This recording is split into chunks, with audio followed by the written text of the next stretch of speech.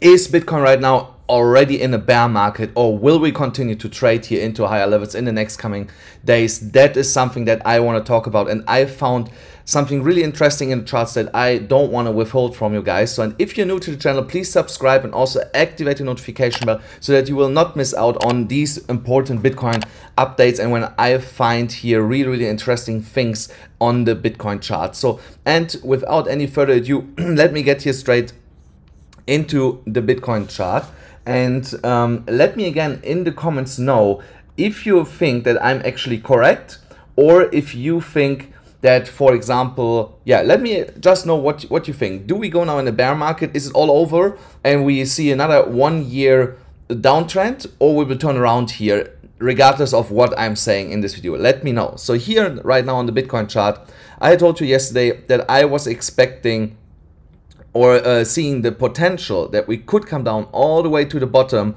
of this falling wedge here. So that is exactly what happened here now in the last couple of hours, that we went all the way down there and touched here the bottom of it. From there we got now a small bounce here back to the upside. So, and that was expected and anticipated if we get to this bottom, because here around the $40,000, $41,000 level is massive support from this area here, from there, from here. So basically every time when we flipped it, we were creating their substantial historical support or resistance. So, and now we have tested this as support and got a bounce from there, which is obviously exactly what we wanted to see. And also here on the stochastic RSI is exactly happening what I mentioned yesterday. So we are now at the 0% level, and we see now here already a small turnaround. So with today's daily candle close, we should see tomorrow a further upwards move. But here comes my but. I would like to see this actually more on Sunday to avoid a CME gap. So because it's Friday, it's the weekend. So, and yeah, we know that then the traditional markets are closed, and we would then create on the CME market a gap. So I would like to avoid a gap all the way down here in these levels. So in the best case scenario, we will go here another 2 days sideways and then see the move here to the upside, also based on the stochastic RSI on this daily chart. So then I want to go here quick also in the 4-hourly chart. So we could, as I said here, over the next coming hours, come back up here and test the former support box, which is now resistance. That's why I marked it here again in red. We could come up here and test this, and yeah, then we would actually find out if we would get a rejection from there or if we break back into this. So right now, I'm not sure if I would actually open a trade here. So I have to see also stochastic on the 4 hours. No, actually I would open a trade here. So once we are breaking 42,000, let's say $500, there I would personally open a position to trade this here to the resistance of $44,000, and there take my first profits.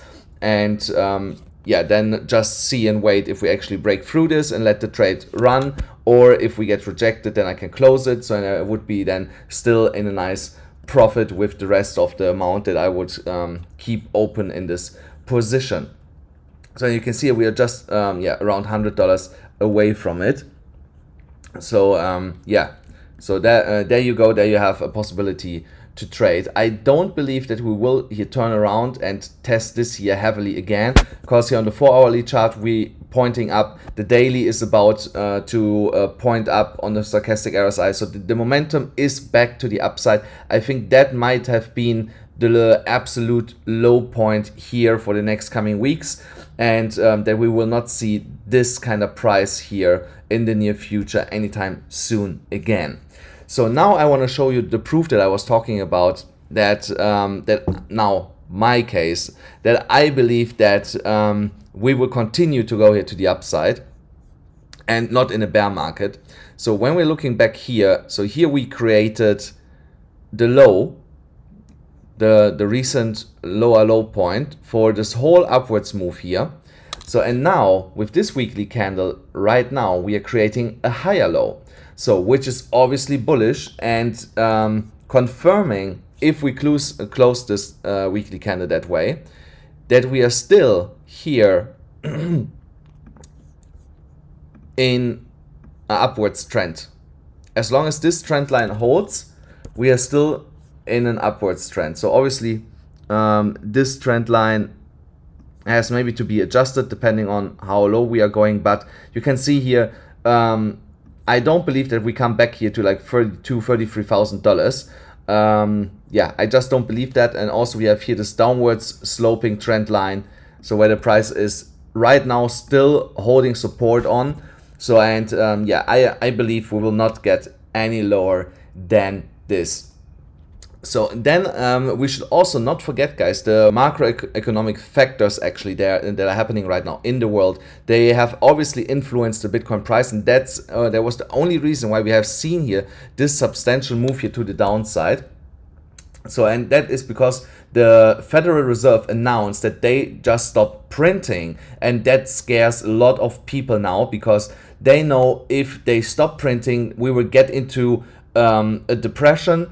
So, and that means that everything will lose value against the US dollar. So, because the US dollar is just going, yeah, just falling like a rock. So, and that has spooked all markets, and that was the reason why also the crypto market was affected from this. And we saw here this move here to the downside in the last couple of days in Bitcoin. But this is just a short-term symptom, and let me make my case here why I think that is actually good for Bitcoin in the long run. So now people understand the dollar will lose value because they the Federal Reserve stops printing to keep everybody afloat. So, and because they stop printing, the people are looking for assets where they can actually now store their value. So, and what is right now the easiest asset and the most proven one to store your to value? It is Bitcoin, gold, and real estate. So, but the easiest one to liquidate is Bitcoin. You cannot travel with a house. You cannot travel with 10 kilos of gold, you know. So, but with Bitcoin, it's not a problem.